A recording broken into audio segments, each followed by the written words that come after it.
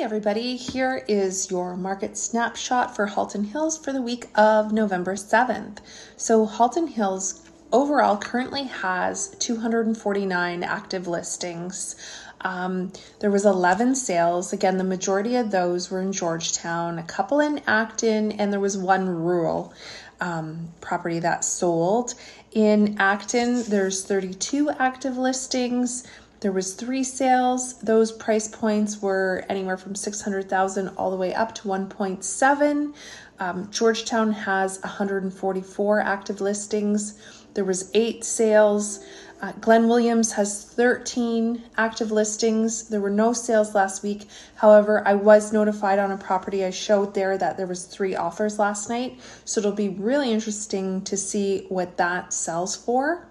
So there's definitely a very slight decrease in inventory, and I'm not too sure if that's just because of the time of year it is.